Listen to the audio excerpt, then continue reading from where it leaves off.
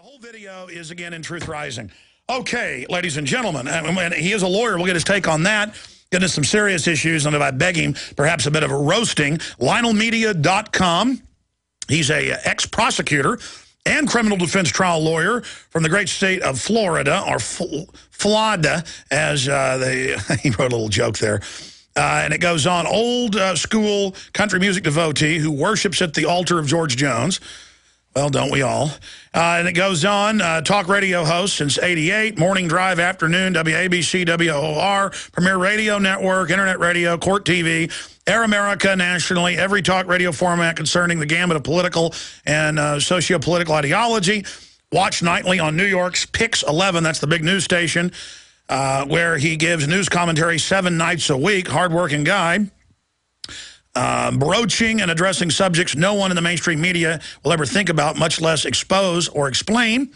First Amendment constitutional strict constructionist, civil liberties warrior, one of the first in the media, mainstream media, to address TSA gate rape and gropings, focuses attention on the disintegration of the latter and spirit of the Constitution, the letter and spirit of the Constitution, the disintegration of personal freedoms, Fourth Amendment erosion, the systematic disintegration of Article 1's war power provisions, systematic habituation to increase government intrusion and surveillance, political atheist and unapologetic realist, voted by Talkers Magazine, heaviest 100, most important talk radio host of all time, LionelMedia.com. And for public school educated folks like myself, LIONEL, LionelMedia.com. Lionel, great to have you on, my friend.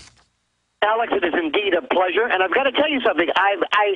Every day I have listened to your show, and I've listened for I don't know how many years, my blood pressure goes up. I actually physically, viscerally respond to this. I get sick every single day. You make me sick in a good way. And I'm serious. There is not one show, there is not one day that goes by where I turn to my wife and say, what country are we living in? Number one. Two, where are the mainstream media? Where are these narcotized, zombified sock puppets? What are they talking about? Do you know that today, the big story is in New York. By the way, thank God you're not in New York for a variety of reasons. The president's here and Justin Bieber's here. That's it. And if you walked around and listened to local media news, you'd swear those are the only two things that are happening on the planet. In front of everybody, in full view, those are the stories. And I'm looking at your website and listen every day, and I swear to you, my blood pressure is going up, my diastolic is through the roof. I don't know if I can take this anymore. And I don't know how you do it. I've heard, and if anybody who's ever, you know, I study your show, Alex. I love it. And I've devoted a lot of time to it, and you've been a great inspiration for me, and LionelMedia.com. And when I talk to Michael Harrison from Talkers, and we both have said, you've got to get this person on to introduce him to, you know, mainstream conventional talk radio, because what you were doing, excuse me, I don't mean to be laudatory, and I'm not trying to you know, blow smoke, as they say, or be fawning, and I meant this when I introduced you in the pantheon, in the history of radio luminaries, the people who, in latter day, have changed the face of this. You've got to give credit. Forget ideology or style. Rush Limbaugh, Howard Stern reintroduced people to the AM dial.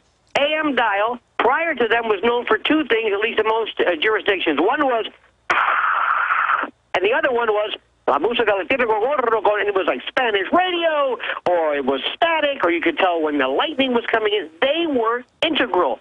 Add to the mix you and what you've done, and I mean it from the heart. You have redesigned and re-implemented a delivery system that the mainstream media folks better pay attention to, because this is not the future. This is the present, disguised as the future. Well, Lionel, what do you want to get into first? You want to roast me first, or you were saying you wanted to talk about the Talkers Conference and the aftermath of that? First of all, I got to tell people. You've got to imagine this now. Again, in fact, I spoke about this on LionelMedia.com, and Saturday morning, New York. It's first thing in the morning. Now, folks, you got to understand this. People are quiet. They're wiping the web from their eye. Perhaps maybe it was a late night. I get by and do my introduction, and they're sitting there with their bagels. You notice the people who are around the bagels and refreshment table, the schnorrers, as they're called, getting it for free. So they walk in, they sit down, they say, oh, yeah, Alex Jones, yeah, okay. Yeah, I've heard of him. And all of a sudden, it was Elmer Gantry on Speed meets Howard Beale meets whatever, and they didn't know what to make out of this. And I said, that's my boy. That's Alex. That's the way to do it. So anyway, as we were talking, people said, and let me tell you something, and this is serious, and Michael Harrison of Talkers and others are paying attention to this. Alex, as I get older, my hearing is getting bad. And I don't mean my auditory hearing. I mean I get bored real easy. So I need something to rev me up. And I'm going to say something. I have not listened to conventional talk radio in maybe 20-something years. Seriously, a whole show from anybody. It bores me to death. In fact, do not waterboard me. Should you ever want to torture me, Cheney, don't waterboard me or stress the positions. Just put on any conventional mainstream media talk show, and I will tell you anything you want to know within 5 minutes. Just turn that off. It's white noise. It's blather. It's rote repetition. It is mind-steering, mind-numbing audio white noise. But you come along, and like I said, I'm as you can see what it's done to me right now. So anyway, so here you come along. Now, I told people, I said, what you have to do is, there are some moments of the Alex Jones Show, which I think are the most fantastic. I love when you say, get Watson on the phone. Now, that's the best. I tell people, pay attention to this one. Paul Watson, bless his heart, I don't know where he is. I don't know what he's doing. One time he was on his honeymoon. I recall, Paul Joseph Watson, just get him on the phone. And he's a very, very gentlemanly British young man, as you know, and you said, Watson, Alex, yes, listen, I'm in the middle of my honeymoon as we speak, Alex. I don't want to go into detail. All right, Watson, I want you to do something to break this down, Watson. They're microwaving kittens in Moldova and selling them to Eastern European... Alex, I can't talk right now. I'd love to do this. All right, you make a point of that, Watson. Get on it right away, Watson. Right now, have it. And you hear the man pleading with you, please, Alex, just give me my honeymoon. And it's like, listen, we are on a mission, and we're going to get down to business, and you can have your honeymoon later. He was actually in bed, and I wasn't thinking that I was even on radio. It was like, that was on radio? And I guess he's like, it's midnight, Alex. I'm in bed, Alex. Midnight for you, but the info wars never stops. And I've got, seriously, let me tell you another example of why your story is so important. And I have told people about this stuff, and what you have done is you are, believe it or not, almost like NASCAR. You ever talk to somebody who's never heard of NASCAR? They think it's, I don't know, some good old boy goat roper in the middle of nowhere, or like Smokey and a Bandit, and then they become aware of the enormity of it, and they say to themselves, where have I been? You're like that, and this other media are like that. You came along a while back with TSA groping. All right. So I said, this is not fair. Now, I am, as I said, as you said, an ex-prosecutor. That scared me more when I saw what people could do, Alex, in the name of us, in the name of the flag, in the name of government, in the name of law and order, the subjugation, little by little, the systematic subjugation of people's rights, and almost applauded to by people who don't know any better, who think they're supporting, Andy from Mayberry, who think that they're supporting something. And cops are not bad. I mean, I was a part of that system. But anyway, but you came along with this TSA thing. Now, sure enough, my wife and I were in Tampa, my hometown, and everything was fine. We left. We're going to Tampa. Left Newark, and everything was fine.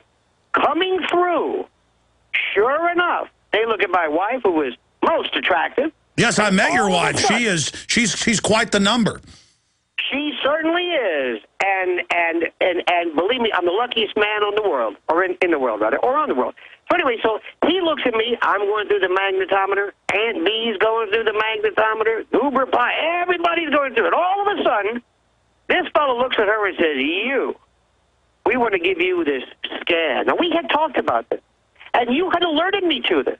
And I'm thinking, wait a minute, this is a backscatter radiation. This is Rapiscan. This is Chertoff, baby. This is not some mild, passive little... This is radiation, uncalibrated, uncertified, virtually unknown. I don't know what you're blasting at me. And they're recording the images of her naked body. Yes. I mean, We knew all about that thanks to Alex Jones. At least Hugh Hefner would ask her and pay her money to be in there. especially now because, as you know, Hugh's not doing too well in his personal life. Anyway, so sure enough, they do this. Well, when she dares to say, I'm not going to go through that, he, again, all of a sudden, it's like Sheriff Boss Hog. It's like the Milgram experiment, Alex. The Stanford prison, all of a sudden, this glorified, skycap, federalized, I don't know who he is, all of a sudden, this guy's authority is being contested by some little lady, and he talks into his, we've got an opt-out. I mean, you would have thought, and I said, I cannot believe it's like in Star Trek. It's like in Star Trek. Whenever the engine room is blowing up, they're like running around. Alert! Ah! I know, and I'm thinking, and people are looking at, what has she done? And she says, why are you doing this to me? What are you doing? Now, understand something. This is the most amazing thing. I said, now let me get this straight, Sparky. Let me get this straight, which is a great way to start off all cross-examination. You're telling me that because she has opted out for this particular type of inspection, the very inspection, the magnetometer, which you prefer in 99.9% of the time, that is not good. You must physically grope her to look for what? Now, of course, I'm taking pictures. But thank God for the iPhone, unless Steve Jobs gets a hold of that and ruins that little ability to record live. I think it's called the First Amendment. Yeah, they're now trying to have little spy systems that block you being able to record. Continue. And, Alex, thanks to you. And I mentioned this on LionelMedia.com. I mentioned this on my nightly commentaries. People don't, and you must run into this as well. People think, you're making this up. What are you? You're making this up. Making it up. It's true. I wish I was making it up. So anyway, now later on, to give you an idea, I sent this to my friends. Have you ever been to Israel, Alex? No, I haven't. Okay, I've been twice. Now, let me tell you something. When you talk about real good at this stuff at the Ben Gurion Airport in Tel Aviv, they could do, Alex, anything they wanted. And believe me, most people would say, you know, they've got every right in the world. They could physically search you. I mean, they could do internal searching if they wanted, but they don't. Even they don't do it because they put their emphasis on intelligence. But think about this. When you have somebody who used to be in charge of the Department of Homeland Security, this mega, Brobdingnagian, huge governmental colossus who goes into private practice or private lobbying, and all of a sudden has this unique ability to introduce these rapid scans. And by the way, there was I believe it was a Columbia University medical professor who said that especially areas of the head, which are very, very sensitive to this type of ionized radiation, which we don't know how strong it is, how we don't know anything about it, but this is very, very carcinogenic, or has the tendency. Yeah, that's even been in the New York Times. It's 20 to 50 times what they first said. They're not calibrating them or even following federal law to have radiation testing every month, and they gave Congress fake tests. And then, of course, on top of it, what about the workers that are around it? They're the ones that are really being fried, but hey, why do they care? Let me tell you something. I told this guy one time, I said, let me tell you something, my friend. Believe it or not, I said, these people don't, you're a young man, I don't blame you, because you know, Alex, you look at these people, and I don't think they go into this wanting to be, you know, stormtrooper-esque. I don't want to bring in Nazi imagery. I don't think they start off like this. But what happens is this. Let me tell you something. My friend, does the word Agent Orange mean anything to you? What does thalidomide? How nescient? How comatose are you? One of these days, you're going to find some walnut growth in your axilla, your armpit, and they're going to deny, and you're standing there. When you get an X-ray at the dentist, they put something on your lap. They don't care about you. And what's happening, Alex, and this is the most important. It's tragic, but it's true. There is this thing. It's almost Skinnerian. The systematic habituation the ratcheting up of more and more control, more and more submission, subjugating your rights, relinquishing your rights for a common, for a better good, terrorism, for this notion of being safer. And what happens is, and forget the fraud. Lionel, stay there. You'll tell us what happens on the other side. We'll get into a bunch of other issues. As a former prosecutor, we'll get your view of people being arrested. Now, going back to Lionel, I know you've been exposing, as a former prosecutor, the fraudulent drug war. I know you're also concerned about this rash of police, not just arresting folks in their own front yards, but beating reporters up to a pulp when they try to videotape them, even from 100 yards away, or private security guards coming up at city parks and saying, we're going to arrest you if you don't stop videotaping. I mean, they're acting like that the new Al-Qaeda is anybody with a video camera. Well, see, that's exactly right. Alex, just a couple of things I wanted, just if I could, just to piggyback on what you were saying. Your excuse me, your whole setup. In fact, I watch it. I love what you do. You inspired me. Since '88, I was involved in conventional terrestrial talk radio, plain old talk radio. And I thought to myself, and I'm serious about this. I said, I want to do my own podcasting to say what I want. Not that I've been censored so much, but you'd be surprised just when you can talk without having somebody in the other room, let's say a program director, stare at you, or somebody on a class tour. There's nothing like when you're in the middle of an impassioned speech or some Girl Scout troop walks through, or you've got a salesman, or you have to stop just in the middle of what you're doing because you've got to take a break, which is fine. I love commerce. I love capitalism. That's great. So what you did was, when I formed LionelMedia.com, you inspired me, and I could do my podcasting, and it's nominal. It's like the cost of I think it's maybe a Starbucks a month. But this is what's happening. And what I was saying, by the way, just quickly before if I could, what I did mention about you in our talkers' introduction at the New Media Seminar, which, believe me, I don't think in its history, since Michael Harrison did this, and it is the preeminent radio spoken word journal on the market. But what you've done is, and I said this kind of in passing, it sounded like a joke, but you have literally figured every means of communication. If smoke signals could ever be tapped, you're going to be doing smoke signals. If nanotechnology, if goldfish flatus somehow gave out a message, you're going to conquer that. I don't know. You do DVDs, carrier pigeon, tapping on cell walls in prisons. If two people can communicate, the two cups and the string. And I say that because you have saturated this thing. And people say, how does this guy do it? And I'm saying, this is the most important thing. This isn't an act. And what people have to understand about what you're doing, and I know this sounds like I'm not being praiseworthy, this is true. You can't do, Alex, what you're doing unless you really believe it. Because the veneer will come off, and you'll be able to see through the transparency so quickly if you don't literally eat, sleep, breathe what you're saying. And that's something which is a key. I want everybody in the talk radio industry to listen to what you're saying. Have you ever met somebody, Alex, who says, oh, hell, I can do what you're doing? You just talk for 3 hours. That's easy. Really, Sparky? You really think it's easy? Well, I'll tell you what you do. You go into a bathroom right now, and you start talking. And do not miss a beat. Don't bore them. Don't have them click away, because they've got 9 million channels. You've got iPhones with more apps than you can imagine. Lure them, compel them, pardon me, hold them over hour after hour. Never bore them. Be sincere, and you do it. And Alex, only you would know this. Have you ever felt, when you're done doing a 3-hour broadcast, and you are at, to use Spinal Tap lingo, at 11 from the get-go, do you ever find yourself feeling like your brain's been cored? You are emotionally spent.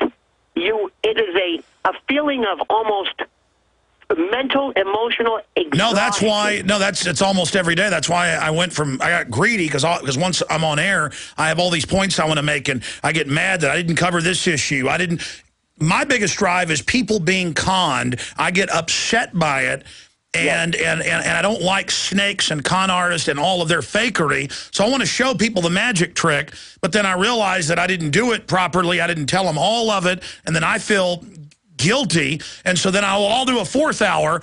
And then it's gotten to where over the years I have to go lay down on a couch for like 30 minutes. And on the way to the couch, there's salesmen popping up. And your wife's on the phone. And she just dropped the children off. And by the way, there's a city inspector here. And, and 2 employees are fighting in the back. And, I mean, absolutely. And Paul Watson's on his honeymoon. Paul, get up, Paul. No, but I got to tell you something.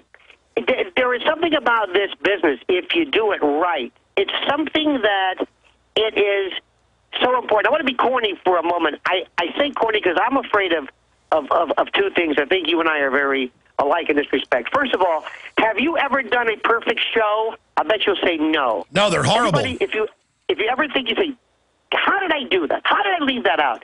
Because that's a perfection. You've only got this amount of time, and you treat each broadcast like it's your last, like it's the only one. Oh, does this happen every time I'm going to go on a trip? I'm not afraid of death. I get afraid I can die in a plane crash, so I always do a whole bunch of extra stuff right before I leave. I know. Well, one of the things you and I share, and by the way, another thing I tell people, you can always tell a lot about a show by the bumper music. And you and I think, share an affinity for the poet laureate of Texas, Towns Van Zandt. And I thought, how appropriate when I think of you. I think, all the federales say we could have had him any day. And isn't how interesting and how prescient and Vatican Pythonic that is, that Pancho and Lefty, and how that is in many respects correlates to what you're doing. Because I keep thinking, and I don't mean this, please, I don't mean this, I don't mean to be cute about this, because God only knows what you go through that the public doesn't know about, how your beloved wife and family must say, could you maybe just sell insurance, Alex? Please, could you please, this is a great calling, but we don't know, I'm being very serious, the sacrifices you make to do this. Because I keep telling people, when, like you've said many times, you can tell you're over the target when you start taking flack. And as long as you hear Alex Jones on the air, he hasn't hit pay dirt yet. When he does, you won't hear him anymore. So your success is when we hear a dial tone, if they even have dial tones anymore. You know what I'm saying? It's a weird, the government, and it's not, by the way, it's not Obama, it's not Bush, it's the government. It's this superstructure. It's this amalgam, this Gordian knot, this hodgepodge, this almost supernal superstructure. They cannot let this get too popular and ruffle feathers. Because I got to tell you something, Alex. This is what I say on LionelMedia.com and this Twitter I love. I'm a Twitter fanatic. Another addiction I've got at Lionel Media. This is my dream.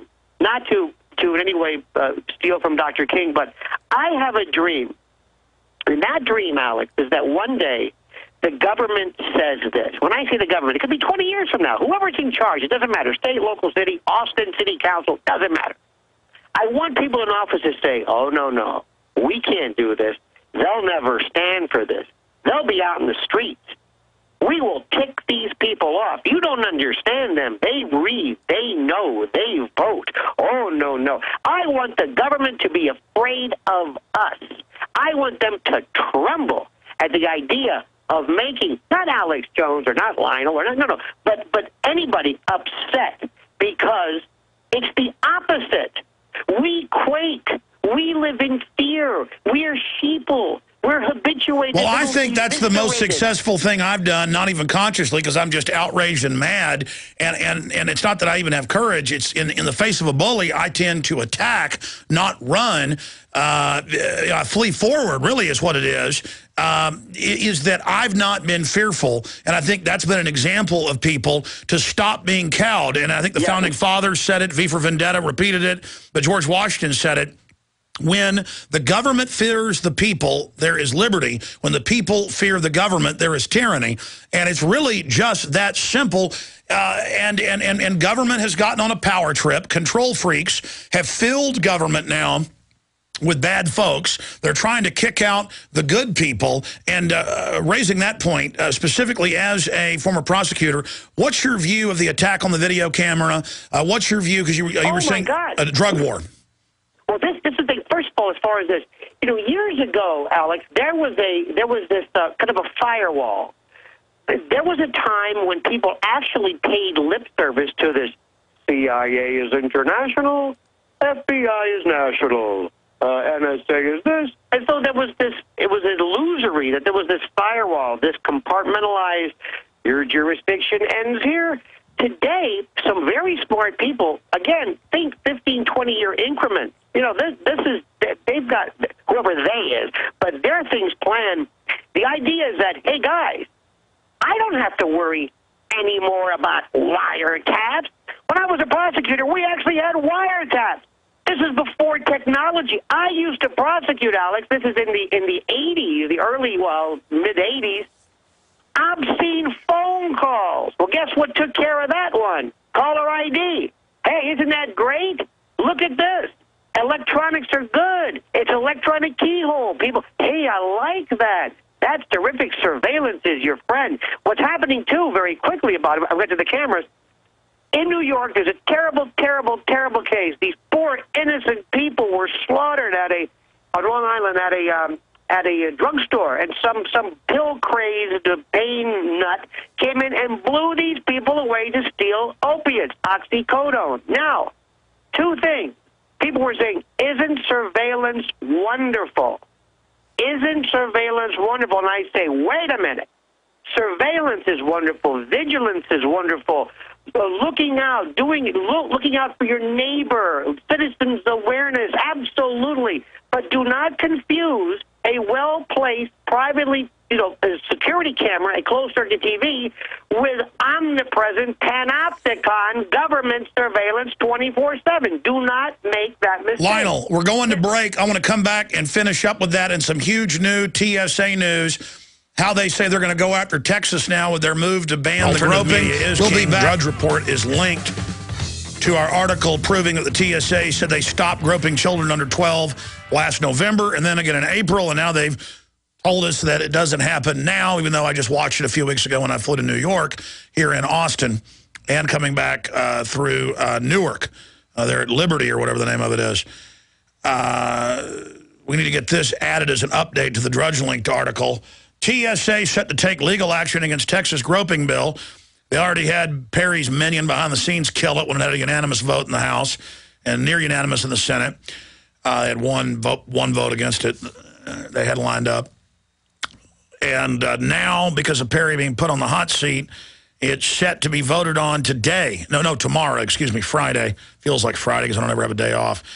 So every day is Friday, lusting after Saturday. But to make a long story short, they're threatening a blockade and a lawsuit, kind of like the feds always do. They couldn't pass the EPA carbon tax, so they just have the EPA do it, and then states are suing that, and then the federal courts are ruling for the EPA. People thought that ruling earlier in the week was a good thing, that, some states were calling for more carbon taxes. People thought, the feds say only the EPA can decide that. No, that's terrible. They're saying the states have no authority. Why even have states then? But I digress. Lionel, it's awesome having you.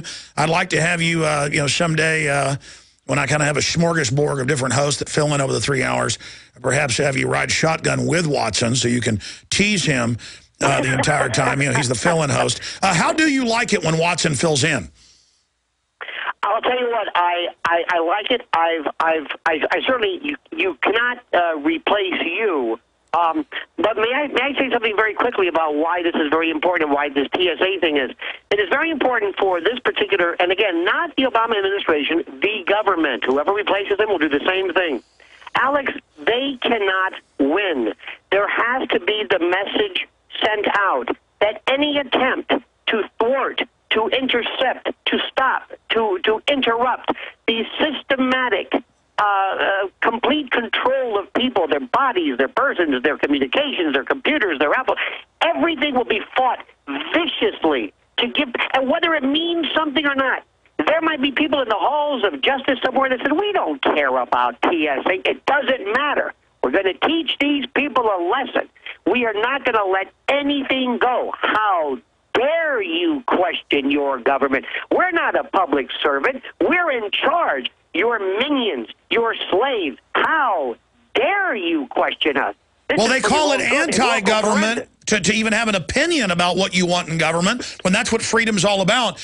In closing, and again, folks, I'm going to put out some special reports today on a host of issues dealing with this big TSA development. Watch InfoWars and Prison Planet and PrisonPlanet.tv. But in closing, next time you come back, we'll talk about it more. But briefly, your view on the drug war as a former prosecutor. It is absolutely the most ridiculous waste of time. It has resulted in, right now, a boon for lawyers and judges and jailers and the like. The reason why people are involved in drugs is a very simple thing, either to use or to sell, and they sell to make money, and the reason why they make money is because it's illegal. So if you make something legal, that is not an endorsement by the government of its use. It just merely means, Alex, that if you possess something, you are not subject to criminal penalties. Do you know that if one of your kids, God forbid, had strychnine on them or cyanide, that may not be against the law. That's not a Schedule I drug because it doesn't get you high. It'll kill you, but it won't get you high. Now, does that make any sense to you? No, there's stuff under every sink that'll kill you, deader than a hammer, but because they don't hype it up and make it a big deal, statistically it's not very dangerous. Look, they made the drugs illegal because alcohol prohibition went out, and they had to have something else to give the corrupt system a cut of the laundered money, and that's on record with the big banks caught doing it. Lionel, awesome having you. Great job to the crew.